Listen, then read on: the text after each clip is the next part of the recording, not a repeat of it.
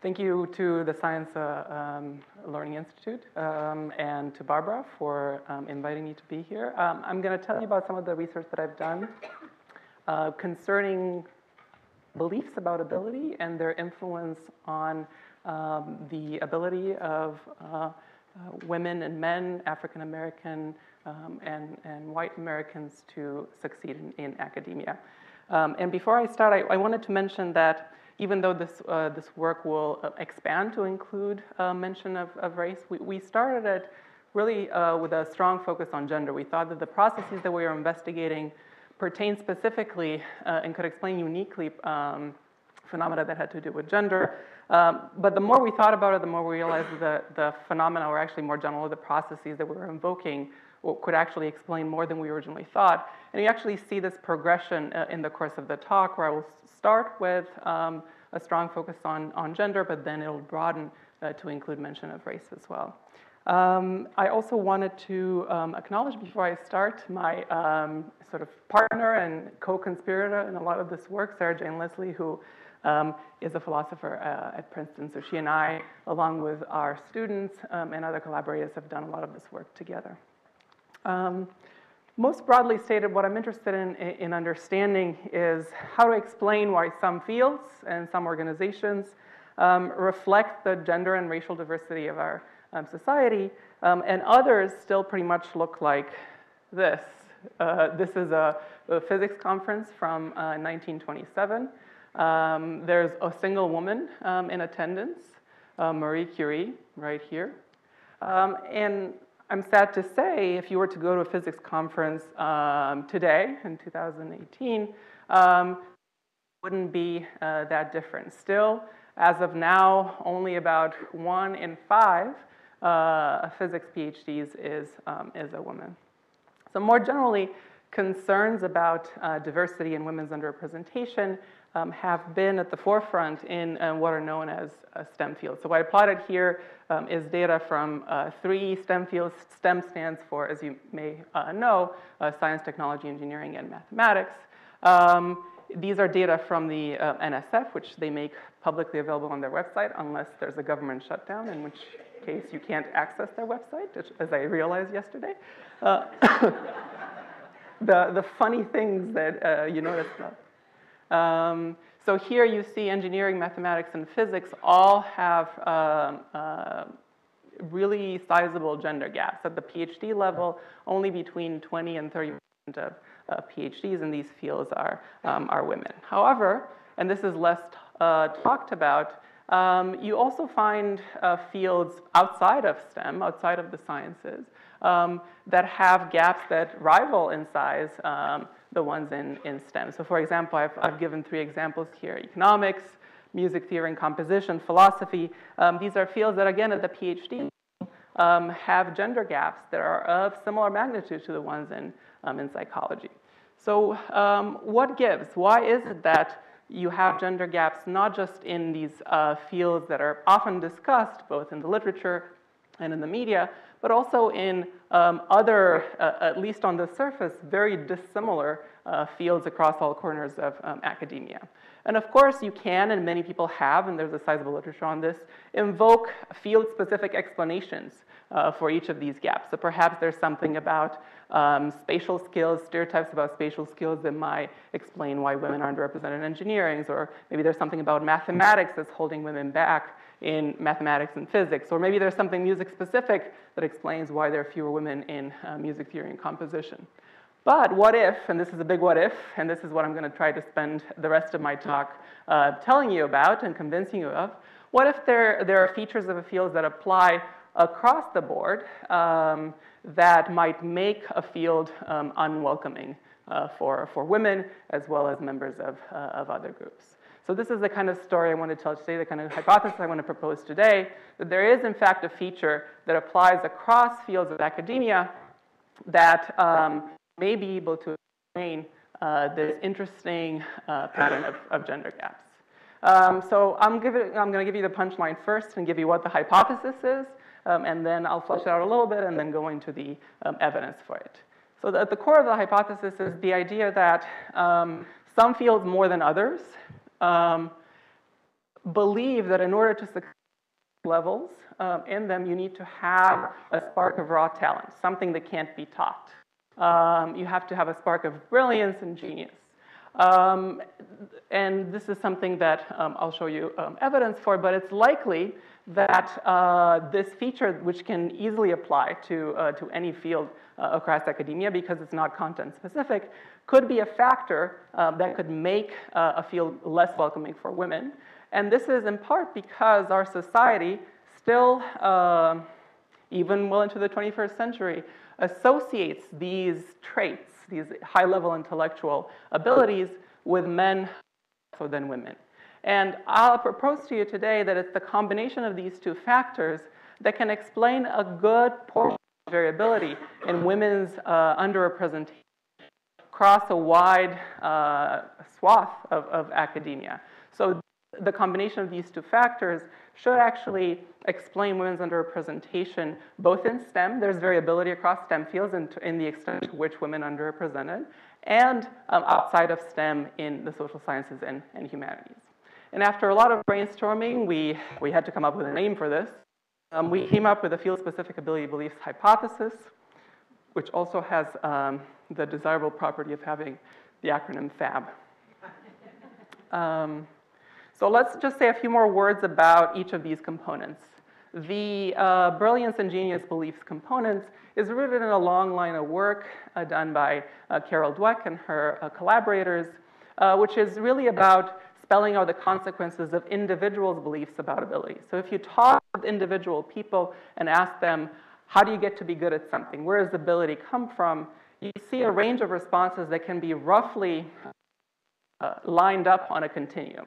At one end of a continuum, you have the idea that in order to be good at something, you have to have something about you that you're born with that's stable, and that's often known as a fixed mindset. It's also known as an entity theory. You pick your mindset, it feels a little bit more intuitive. At the other end of the continuum, you have people who believe that with the right amount of effort, with passion, with dedication, you can actually improve even your most basic abilities. And obviously, these are dramatized here. They're sort of like caricatures. Most people fall somewhere along this continuum. This is a good illustration of the dimension that's widely represented out there in the world with respect to individuals' beliefs about ability. So our idea is basically that this could be abstracted to the level of entire fields or organizations. So by analogy, we reason that perhaps disciplines as well, like individuals, could fall along this continuum of the extent to which they emphasize raw ability or innate talent. The idea being that it's specifically the fields where beliefs about how you have this special trait that enables you to succeed would be least welcoming to women's participation. So this is some intellectual sort of heritage of this idea that there's variability between fields and their beliefs about success. Let's move on to stereotypes. So this is a stereotype that you can probably all sort of relate to, have intuitions about. Let me just give you a few of my favorite and most depressing examples of these stereotypes in the 21st century sort of Western world. This is an article from the New York Times from 2014.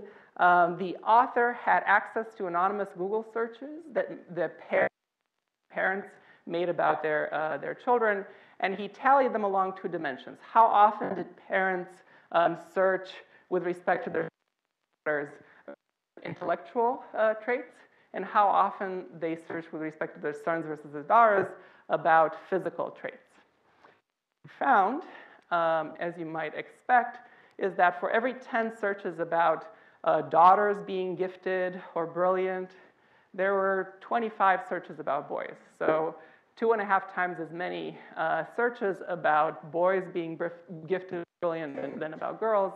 And in reality, actually, this is not something that parents were looking out in the world veridically perceiving, right? Plus, a lot of these kids are really young kids, so it's unclear how you can tell. In reality, girls are overrepresented relative to boys in gifted and talented programs. Right? So these are abstract expectations that parents are bringing to the table and are sort of imputing in children's behavior. The contrary, the converse finding was obtained with respect to physical traits. So for every 10 searches about sons being overweight, there are 17 searches about girls being overweight. And again, in reality, it's boys that are more often overweight in the US than girls are. So this is, again, not something that they were veridically picking up from looking around them. They also search for things like, is my daughter ugly? It's interesting to think about why one would search that, or how they expect Google to answer questions like that. But nevertheless, this is what parents do in the privacy of their homes, not expecting that anyone would actually tally their searches and look at their content. Here's another example. This is the Gap ad from 2016. If you can see, the boy is wearing an Einstein t-shirt, and he's a little scholar. Your future starts here. Shirts plus graphic tees equals genius. She, the girl, is, of course, the social butterfly. Her clothes are going to be the talk of the playground. I imagine that these companies have focus groups. So, like I can't imagine the levels this went through and still was thought acceptable as a way of marketing clothes to children. Here's another example that might hit closer to home in some ways in an academic environment. You're all familiar, I expect, with Rate My Professor, which is the site where undergrads go and rate your performances as instructors. Ben Schmidt, who's an assistant professor of digital humanities at Northeastern, was able to go on and scrape the text of the reviews and make it text searchable so that you too can go to this website and search for any particular word you want to search for. It will give you a breakdown for men versus women across these fields here.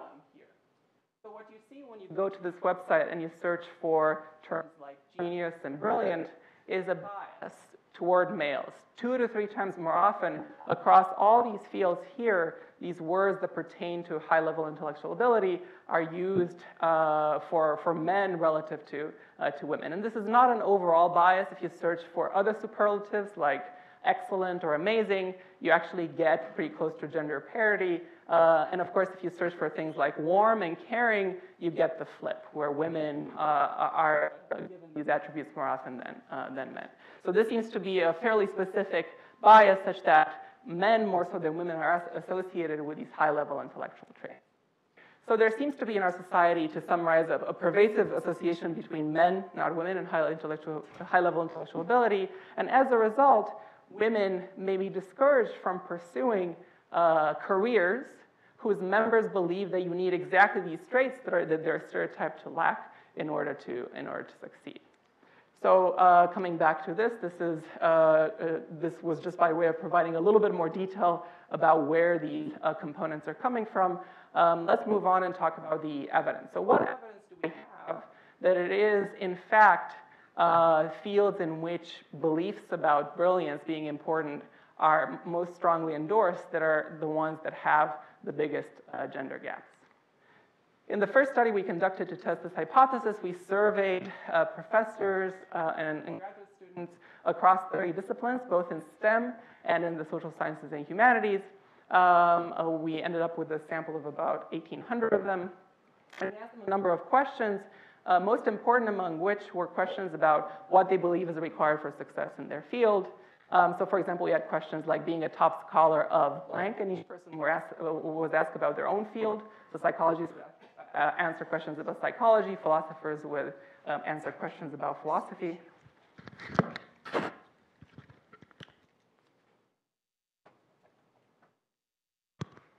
Okay. Still works? Okay. Or works better, I should say. And then what we did is we averaged the responses within a person and across people in a field to derive a single number that tracked the extent to which people in that field believe that brilliance and high-level intellectual ability, innate unteachable ability, was required for success in their field. And then we looked for relationships between that variable and the proportion of PhDs in that field that were women.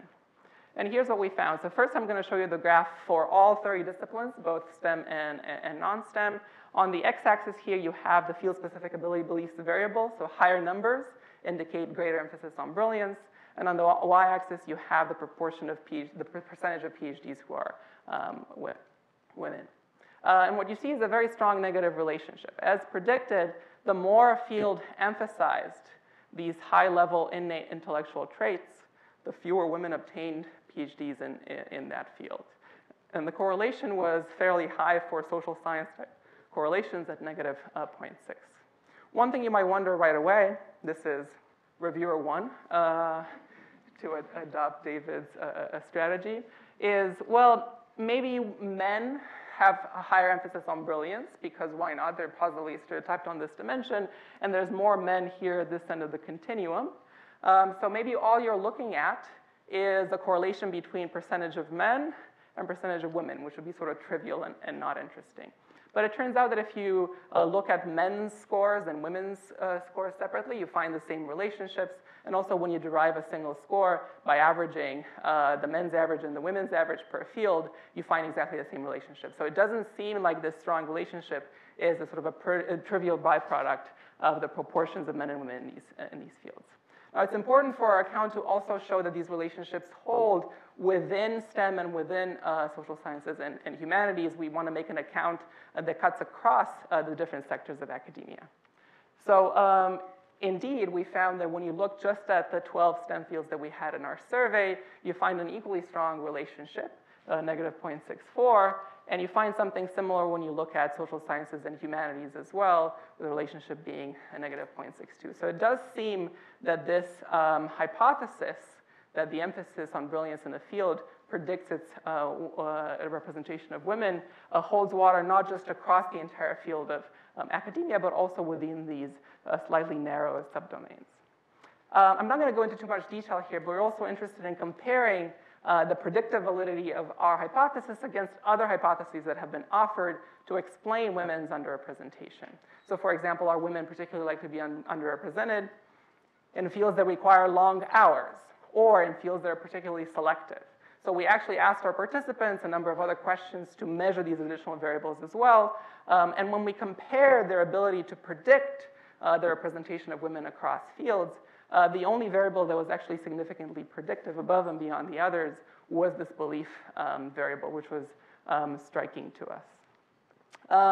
As I mentioned before, even though we started with a strong focus on gender, later as we talked and thought more about this, we realized that it's pretty much any group in our society that's stereotyped as lacking these high-level intellectual traits that should be underrepresented in fields that value brilliance. Not just women. And African Americans are another salient group that's stereotyped in similar ways along this dimension. Would we find a relationship between field-specific ability beliefs and African Americans' representation? And in fact, we do. So when you look at the percentage of PhDs in the field who are African American and you correlate that with field-specific ability beliefs, you find a relationship of similar magnitude that also holds when you take education out of the equation here, which is a little bit of an outlier in terms of African Americans' representation. At the same time, we want to do a little bit of discriminant validity, right? So we don't want the field-specific ability belief score to correlate with the presentation of any group, even groups that aren't negatively stereotyped with respect to their intellectual abilities. So to do this, we looked at Asian Americans who aren't stigmatized as having lower intellectual ability than other groups. And in fact, when you look at their representation, it's not significantly predicted by the emphasis on brilliance in their field. I'm not going to go into detail with this next paper, but I wanted to point you to it. We have also more recently replicated these results with a more indirect measure of the emphasis on brilliance in the field. So what I told you about so far is basically the explicit responses of people in the field regarding what's required for success.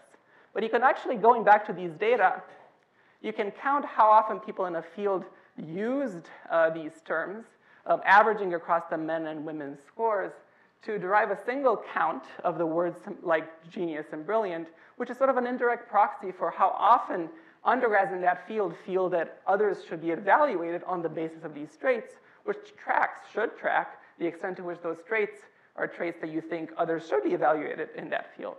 So what we did in this paper, we just used those simple word counts from this Rate My Professor data, and we were able to predict both women's and African Americans' representation across the fields in the Rate My Professor data set above and beyond all the other competitor variables, which to me was sort of mind-boggling at the time. given how indirect this measure of emphasis on brilliance is.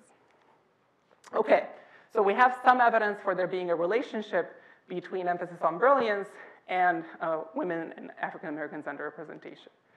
Let's talk about mechanism. How is it that these beliefs might make a field unwelcoming for women? How is it that these beliefs might make it such that they don't succeed at the same, they don't persist or succeed at the same levels as men?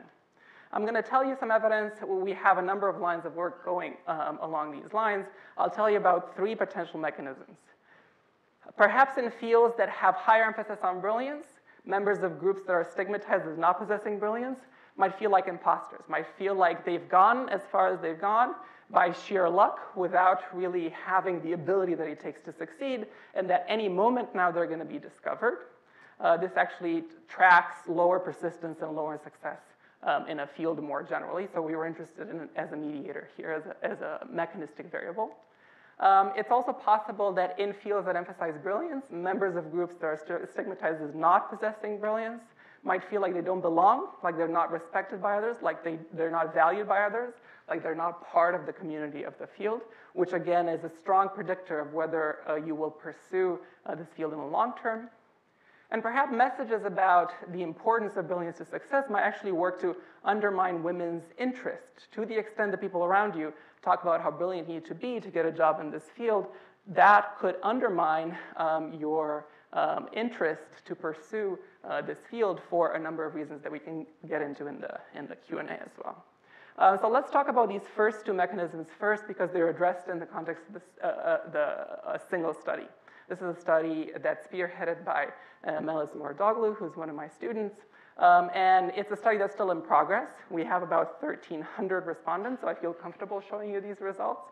But it's still something that we're sort of working on because, well, I'll tell you why in a second. So here in this study, we contacted, again, professors, postdocs, and graduate students across a whole bunch of fields here. There are actually more fields. We included medical fields in the mix as well. And we asked them not just the field-specific ability belief variable, like what do you think is required for success in your field, but also measures of whether they feel like imposters. So this is a sample item. I'm afraid that people important to me may find out that I'm not as capable as they think I am. So hopefully this captures, this is a well-validated scale developed by Clance in the 80s. This captures the feeling of being an imposter. We also measure their sense of belonging. I feel like I'm part of the community of my field. I feel accepted by others. I feel respected by others. And then we looked for whether these variables might differ for men and women, for underrepresented minorities versus whites, or non-underrepresented minorities across fields as a function of their emphasis on brilliance. So these graphs are going to get a tiny bit more complicated, but let me set the stage first.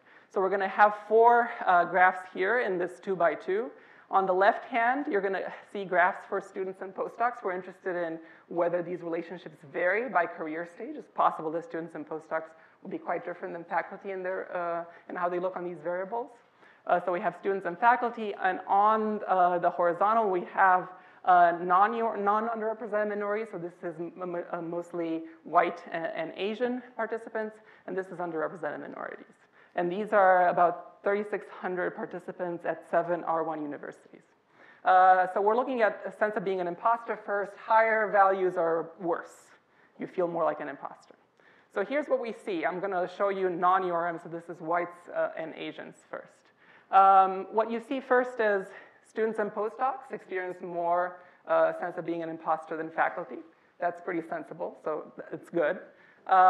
Women, it's good in a sense of validating our measures, not good in an overall sense.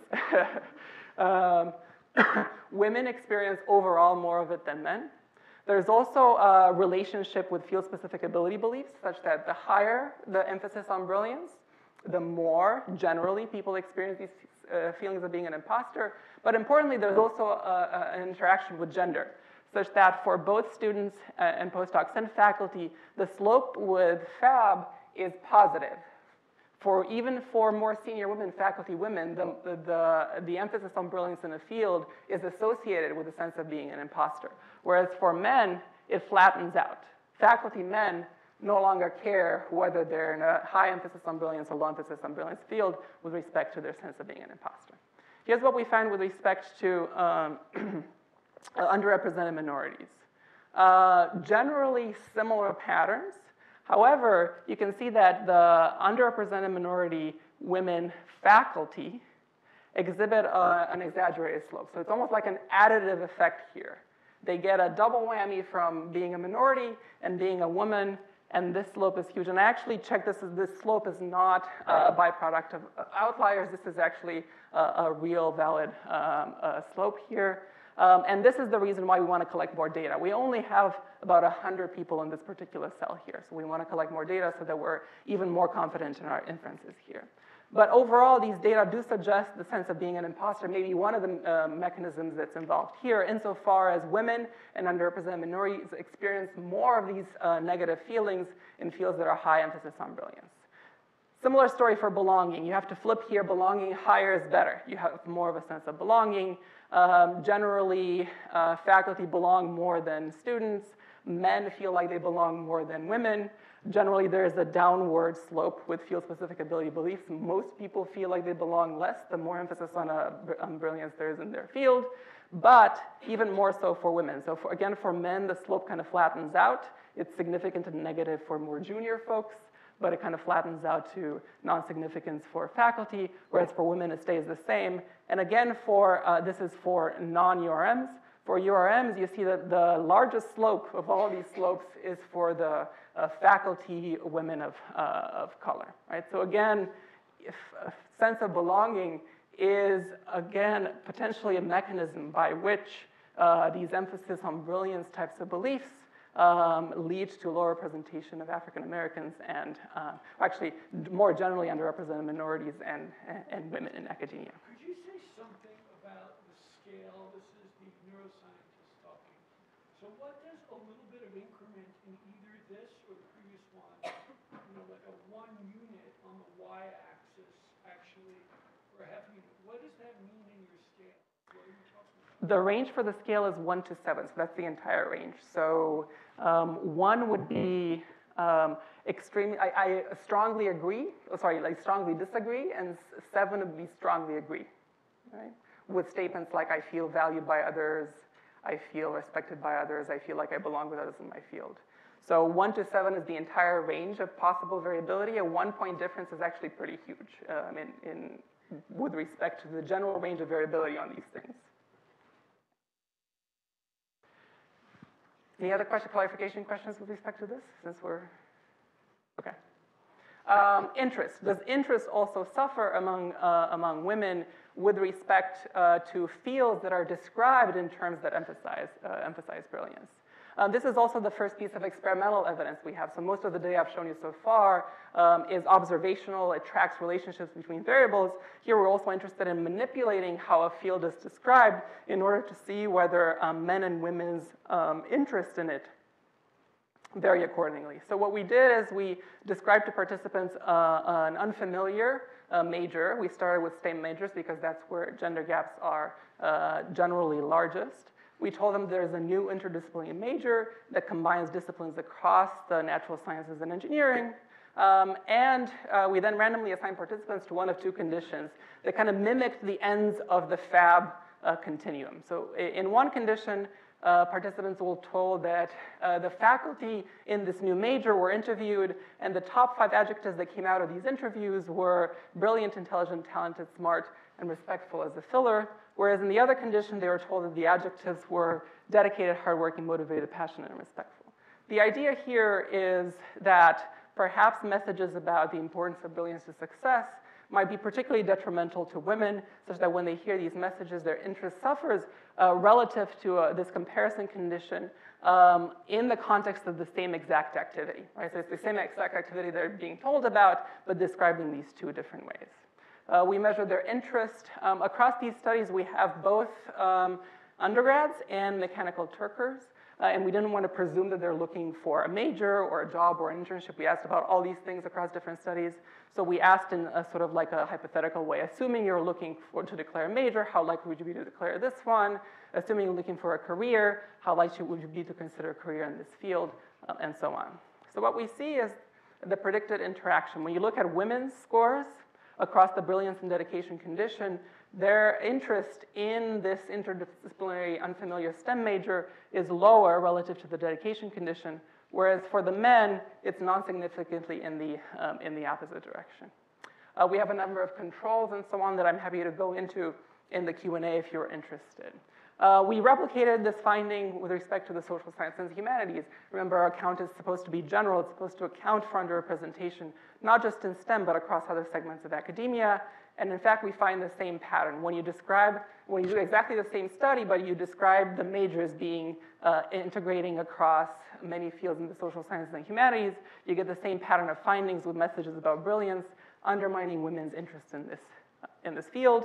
You find the same thing when you leave the content of the major unspecified, when you tell people about an internship, when you tell people about a job. And in this study, I'm singling out because we also have an important baseline condition here. So with the pairwise differences between brilliance and dedication, you might think, well, maybe it's the messages about dedication that are particularly appealing to women. How do you know it's the messages about brilliance that are detrimental to their interest? But what we see here is that when we include a baseline, a control condition with some neutral traits about the, like office-related traits that are included here that just intended to serve as sort of a neutral baseline, you see that it's the brilliance condition that's lower than the other two rather than the dedication condition being higher than the other two. So this sort of clarifies what's doing the causal work here and pinpoints the messages about brilliance as being the culprits undermining women's interest. So being a developmental psychologist, the next step for me was to look at development as well. If you're interested in intervening and trying to make fields more welcoming on the basis of these findings, it's likely that intervening on college students who've, or even later, graduate students who've held these beliefs for some time may not be the most effective. You're sort of fighting, you're climbing uphill, whereas if these beliefs arise early and you intervene early, that would be a much more effective way of preventing some of these noxious patterns from developing. So with respect to development, we're interested in two questions in particular. When do you see the stereotypes that associate brilliance with men more than women emerge? And when do they start tracking the kinds of things that boys and girls are interested in doing, which is sort of the precursor to these career outcomes that we see in adults. So let's take each question in turn. When do these stereotypes develop? The first study that we did on these are children from Champaign-Urbana, Illinois. We recruited 96, 5, 6, and 7-year-olds. We started with 5 as the youngest age because that's the youngest age at which others have identified intellectually relevant stereotypes, like stereotypes about mathematics, so we thought it was a good starting point a priori. We measured stereotypes in a number of ways. You have to be careful here with kids in this age range. You can't ask them, who do you think is brilliant? Who do you think is smarter, boys versus girls? This is the cooties age, their gender. If you ask it that way, their gender is superior to the other gender in all possible respects. So we had to ask about gender without asking about gender, which you will see in a second. So here's an example of how we did this. We told them a story about a person who's really, really smart. There are lots of people at the place where I work, but there's one person who's really, really special. This person's really, really smart. This person figures out how to do things quickly and comes up with answers much faster and better than anyone else. This person's really, really smart. You can tell I've spent a lot of time with 4-year-olds. So then we'd simply ask them, here are a bunch of people. Which one do you think is the person in the story? This is important because we don't mention the gender of the person who's really smart in this story, right? So this is a totally gender-neutral story, and we can catch them in the act of having the stereotype or not by tracking how often they choose men versus women as being the protagonists of this story. To the extent that people that children choose men, they should be more likely to have learned the stereotype that associates brilliance with men. What we did here is actually kept track of how often kids chose members of their own gender, and that's how I'll present the data as well. Here's another task, very similar. One of these two is a really, really smart person. Can you guess which one's really, really smart? And here we showed them the trials that we're interested in were trials of people of different gender. However, we started off with a bunch of trials of people of the same gender to kind of like lull kids into thinking that this is about individuals, not about gender, right? So for the same reason I mentioned before. So here's what we found. I'll plot on the y-axis the proportion of choosing their own gender as being really, really smart. And on the x-axis here, we have 5-year-olds, 6-year-olds, and 7-year-olds. And what you see is something quite interesting. At 5, you only see in-group bias. You see basically like kids choosing their own gender as being really, really smart. Although already at 6 and 7, you see differences, such that boys are significantly more likely to choose members of their own gender as being really, really smart than girls are. So there's a significant dip here between 5 and 6 for the girls. So this may be sort of the beginning traces of the stereotype that we see in adults, including in American adults, for example, Googling about their children online. However, you may think, okay, so these are kids from Champaign-Urbana, it's like 96 kids, mostly white. To what extent does this characterize, let's say, American kids, right? And those claims are hard to make. However, having just moved to NYU, I figured this is a good opportunity to get some evidence with respect to the generalizability of these findings. So this is an in-progress study with Jelana Boston, my graduate student, being the lead person on it. We have so far 199 kindergartners and first graders in New York City, public schools, majority Latinos. The biggest group is Latinos. The data are going to be plotted a little bit differently here with age as a continuous variable because we took everyone in kindergarten and first grade, so we couldn't select by neat age bins. So here's what we find. Broadly similar. So the age axis goes from 4.5 to 7.5. Girls go from choosing girls as being really, really smart. The task was exactly the same as the one I showed you before. Girls go from choosing girls about 70% of the time to 50% and actually below. They did below here in this sample.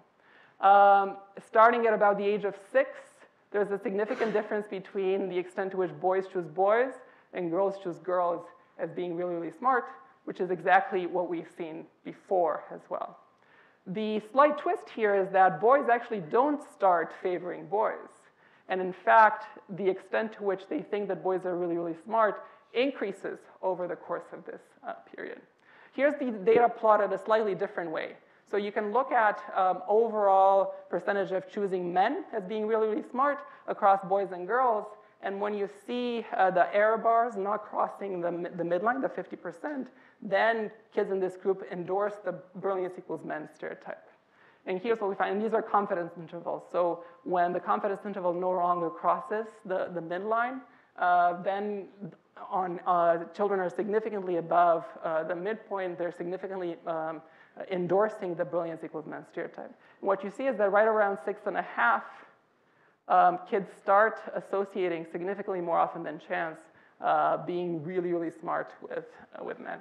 And this is from a part of the country that's quite different from Champaign-Urbana, Illinois. More urban, more diverse, about as different as you can get. So this speaks well to the generalizability of these findings. We're also interested in the sources of this stereotype, right? So why is it that kids get these beliefs in their head? And one place you might look to is school, right? So do kids think that boys do better in school than girls? If you think about it rationally, that's a good source of information about who's really, really smart. Being smart should enable you to do well in school. So this is back to the sample from Champaign-Urbana. We asked kids, who do you think gets the best grades in school? Who do you think is first in their class? And they had to select a kid from pictures of unfamiliar children. And what you see here is quite different. Girls choose other girls as being really good at school and being first in their class about 90% of the time across 5, 6, and 7. Let me put these side by side for you. Here are the girls on the question about who's really, really smart. Here are the girls on the question about who gets really good grades. There's no relationship between those two variables. So at a really young age, girls are starting to discount the value of doing well in school as an index of who is smart. And we can talk in the Q&A about why that might be. Last set of studies, and I'll go through them quickly. Do these stereotypes matter? Do we see that they relate to the kinds of things boys and girls are interested in? In this first study, we recruited 6 and 7-year-olds, so these are kids at the ages at which we already see an association between brilliance and men specifically. And we introduced them on, following a similar logic to the adult studies, we introduced them to unfamiliar games that we described as being either for kids who are really, really smart or for kids who try really, really hard. And we counterbalanced these descriptions with the particular games such that there isn't anything about the content of the game that would drive children's inferences. We asked them about their interest for these games. So for example, we asked them, would you want to play the Zarky game? Do you like the Zarky game? Imagine you're playing it. Would you feel happy or sad? And so on. So we averaged these. Because they're on different scales, we also had to standardize them, so the average is going to be 0 in the next graph I'll show you. And here's what we find. So remember, this is a study in which we recruited children at the ages of 6 and 7 after the developmental point at which children seem to be endorsing stereotypes associating brilliance with men. When these games were described as being for kids who are really, really smart, girls were significantly less interested in them than boys were. When the same games were described as being for kids who are hardworking, who try really, really hard, there's no difference between boys and girls. So again, it wasn't anything about the content of these specific games that drove boys and girls' preferences. It was the description of the game as being for kids who are really, really smart. And in addition, in this study, we also measure the extent to which kids associate brilliance with men more than women. And that predicted the gender differences you saw, with particularly the girls who are more likely to associate brilliance with men being the ones who showed less interest in these games. The last prediction here, okay, so we looked at 6 and 7-year-olds. What if we look at 5 and 6-year-olds, right? So at 5, we didn't see any trace of an association between brilliance and men. So if we recruited 5 and 6-year-olds and we asked them about the game for kids who are really, really smart, you should see a difference. You should see no difference at 5 and a significant difference at 6. So that's what we did in this study. We recruited 96 5 and 6-year-olds. The prediction, we only showed them the smart game because that's the one about which we had our crucial predictions. And the prediction here is that 5-year-olds should show no difference, and 6-year-olds should show a difference.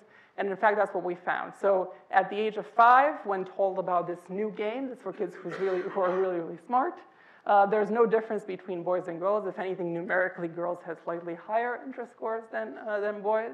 Whereas at 6, you see the same flip, or the same difference, I should say, as you saw in the preceding study, with girls being significantly less interested in this game for kids who are really smart than boys are.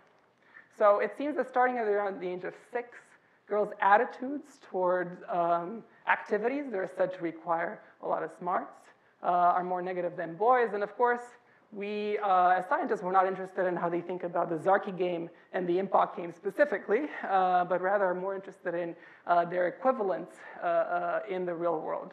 So when children are exposed to the idea that physics or engineering requires a lot of smarts, are they going to show similar differences with respect to their interests? So if you think about how early some of these beliefs and attitudes set in, we're talking about 6-year-olds here, then you can actually, over time, you can end up with a pretty sizable cumulative difference in actual skills between boys and girls if girls haven't taken advantage of opportunities along the way to engage with these activities. So finally, implications. And this is the part of the talk that's I'm going to skimp on because we have a Q&A and we can speculate there. And also because at this point it's just speculations, right? So we're still in the thick of doing the basic empirical work. And what I'll say sort of follows pretty straightforwardly as a practical recommendation, but I'm not sure that at this point I feel comfortable making too concrete a recommendation on the basis of these findings because we haven't empirically validated these suggestions.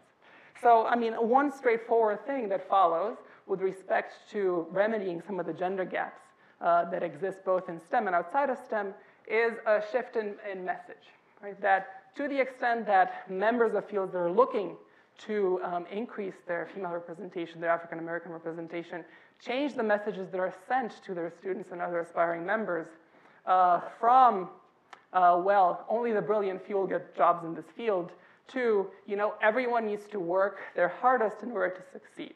Whether or not brilliance and genius is important, you need to put in the hours, and you need to be passionate about it, so you need to give it your all in order to succeed. And we know that these messages work well for everyone, both men and women, both white people and black people. These are messages that are not only likely to be beneficial and adaptive for everyone, but also more likely to make the environments of many fields welcoming for members of groups that are stereotyped on these dimensions.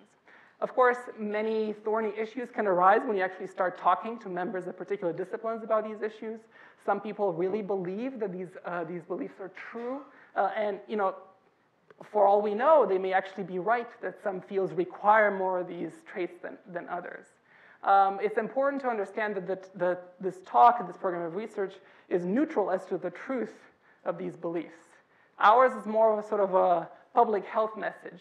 Whatever the truth of the belief is, it's important to realize that given the current stereotypes in our society, these beliefs, if verbalized, are still going to affect women differently than men, black people differently than white people, and are going to make the environment of your field or your classroom more or less welcoming depending on one's group membership. That's it. Thank you. I'm looking forward to your questions.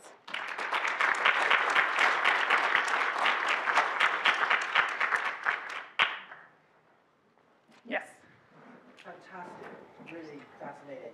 I just wanted to comment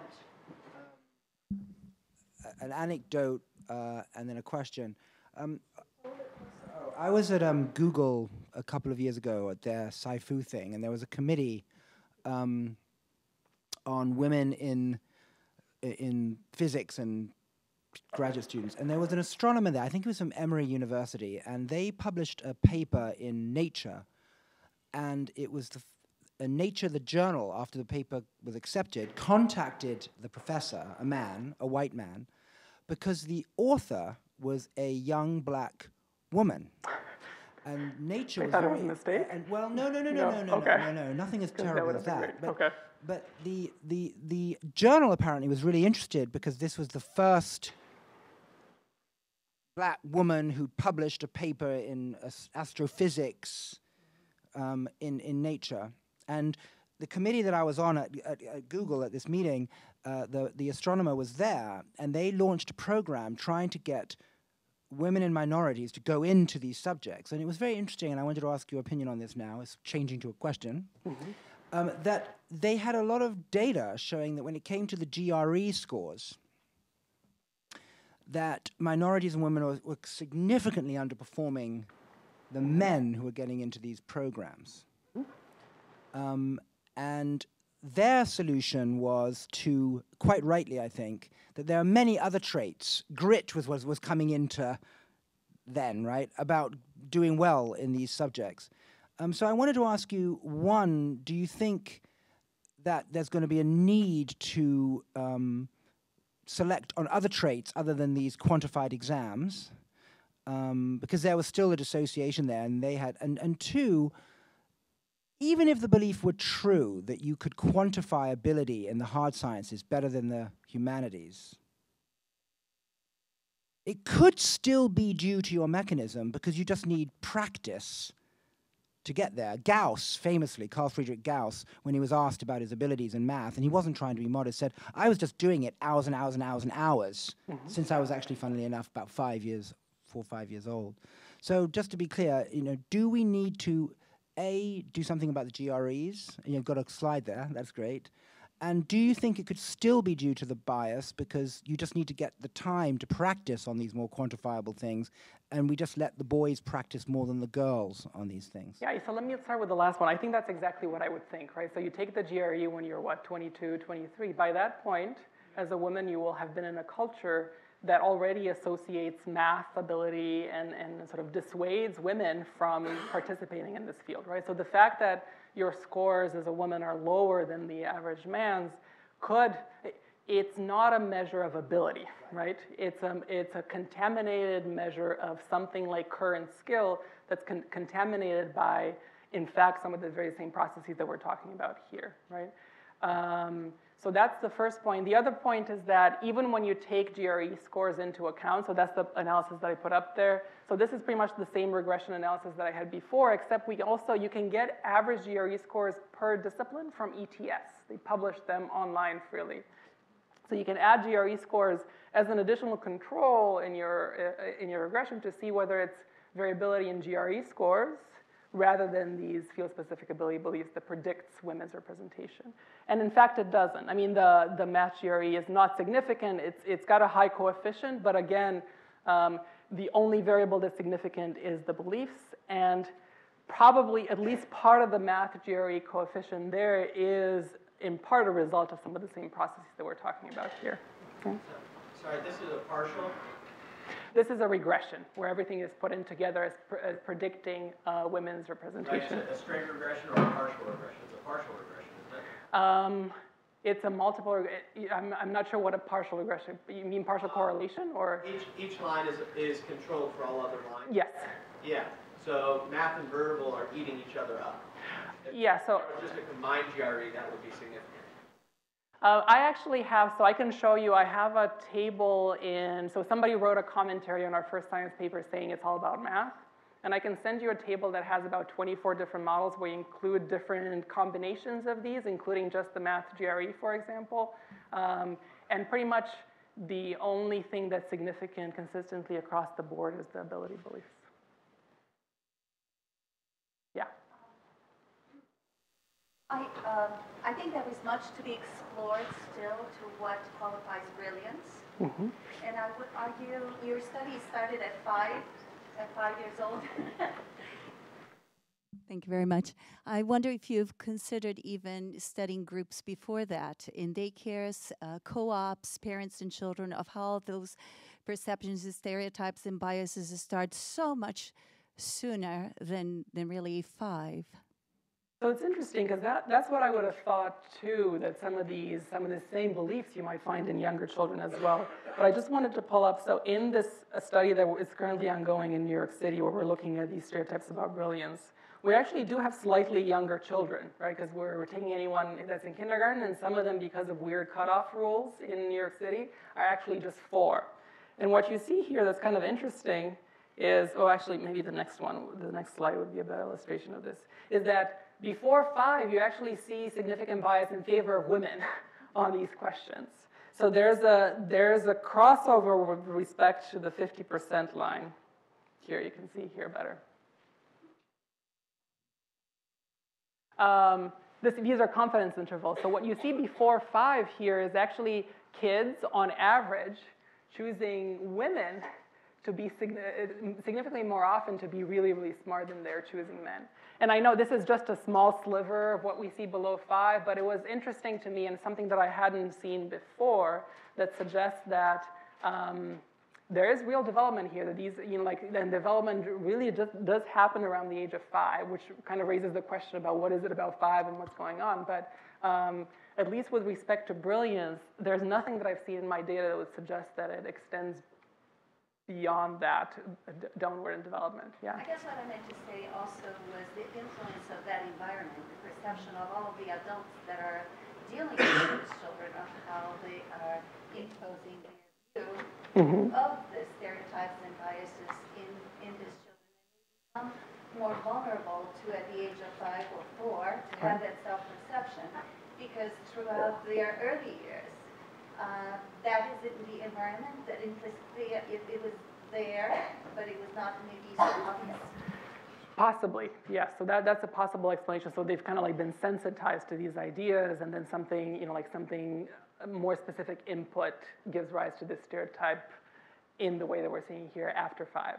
Or maybe it is something, like maybe consistent exposure to kindergarten, or, this is the first time that kids are really stepping outside of the home and being exposed to cultural messages. Maybe there is less, yeah. Well, daycares, yeah, so you're right. So it will be interesting to look at the younger kids and variability in terms of their exposure to home versus more center-based care, yeah. So this is our next big step here, is trying to figure out, sort of chart the development of these stereotypes across this interesting transition from 4.5 to 6.